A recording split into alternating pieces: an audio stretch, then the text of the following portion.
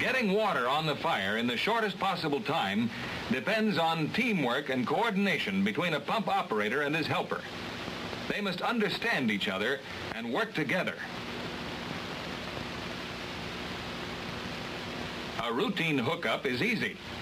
What is more important is to learn to anticipate and be prepared to cope with unusual conditions that require modifications in spotting procedures. A problem like this may be handled by moving the obstruction, or by using two suctions under the parked car if curb does not interfere, or a round car.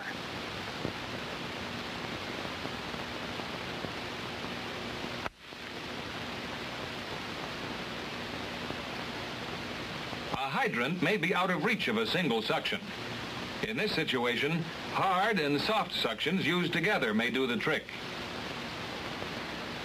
But if the distance from hydrant to pump requires, a section of hose may be used as a suction, or a soft suction together with a section of hose or bypass.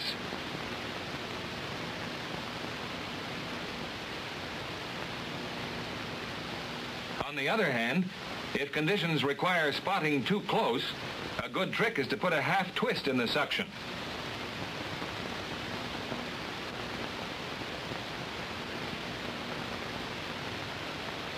And the result will look something like this. When taking a 2.5 by 4 hydrant, it is good practice to connect to the 4-inch outlet. At any double hydrant, spot in such a manner as to leave the second outlet clear for another pumper. Couplings will last longer if the suction hose is resting on the ground or supported in some manner to relieve the strain, and if damage to couplings and threads is prevented.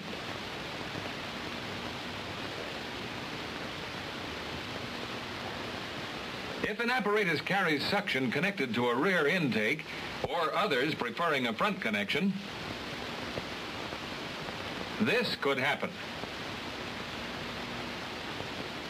Recovery can be made by extending line with a bypass or a section of hose.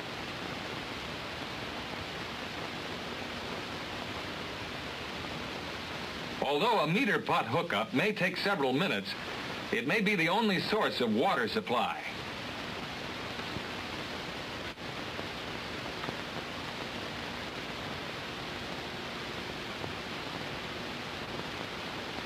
A ditch,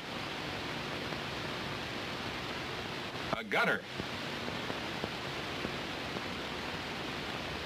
or a storm drain may be the only means of getting water from a remote hydrant to within drafting reach of a pumper.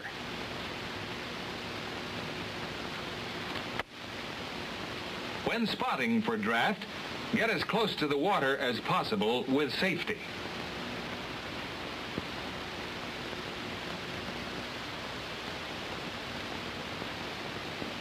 Conditions encountered will determine whether a front, rear, or side connection should be made.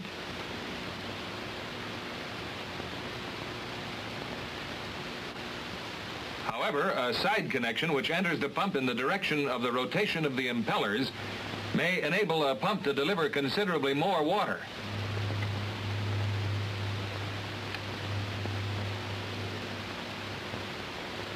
The pump's ability to deliver its rated capacity is determined by a test with the pumper at draft through an adequate suction at lifts not to exceed 10 feet. In practice, higher lifts are commonly encountered, and 4-inch suctions are used. They definitely limit the amount of water that can be delivered. By using a second set of 4-inch suctions, the amount of water that can be delivered is almost equal to that which can be obtained by using a single set of 6-inch suctions. When drafting, consideration must be given to height of lift, depth of water supply, reduced capacity of pumps working at maximum lifts, and to tide actions in the harbor. Since we don't have the advantage of hydrant pressure, the pump must first be primed by various procedures determined by the type of apparatus. The most effective vacuum is created at low engine speeds. If priming device doesn't discharge water within 30 seconds, stop and look for leaks. Be sure all drain cocks are closed, all discharge gates are closed, suction hose couplings and suction caps are tight. Getting water and keeping it is the secret of drafting. Before disengaging priming pump, make sure there is a good discharge stream. Then open discharge gates slowly. Increase pump pressure gradually. Watch pressure gauges so as not to run away from water. After any kind of hookup has been completed, every effort should be made to determine whether hose lines are in position before delivering water. The pump operator's helper can assist in determining the proper time to charge a working line. A practical signaling system is desirable for this purpose. Loading lines prematurely is poor teamwork. It results in a lot of extremely hard work for firemen and certainly causes unnecessary delay in getting water on a fire. The good pump operator knows the controls and piping for booster tank operation, whether it's through main pump or independent booster pump. When working from booster tank through main pump, it may be necessary to use the priming pump or wait until main pump fills by gravity with discharge gate open. A pump control panel may look like something out of a Buck Rogers cereal, but it's only a tool to make the job of a pump operator easier and more accurate.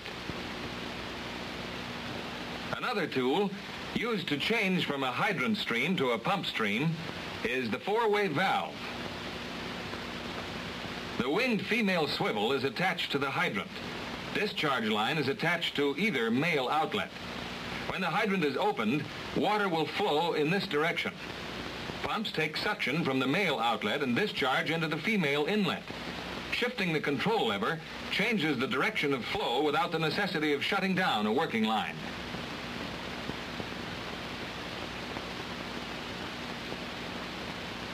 A trick when suction intake is on the wrong side for a good hookup is simply to turn the valve over, since it works equally well in any position.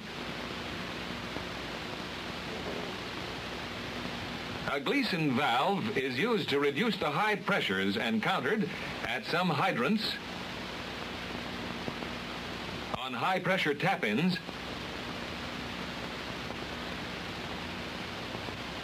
or in relay pumping operations. The indicator should be set at the desired pressure before starting the flow of water. Water discharging from the overflow indicates there's sufficient water to maintain the pressure selected. An immediate shutdown can be made by simply cracking this emergency petcock. After shutting down, a discharge line can be bled by opening this bleeder valve, and the oil hole you see here is for lubricating the piston.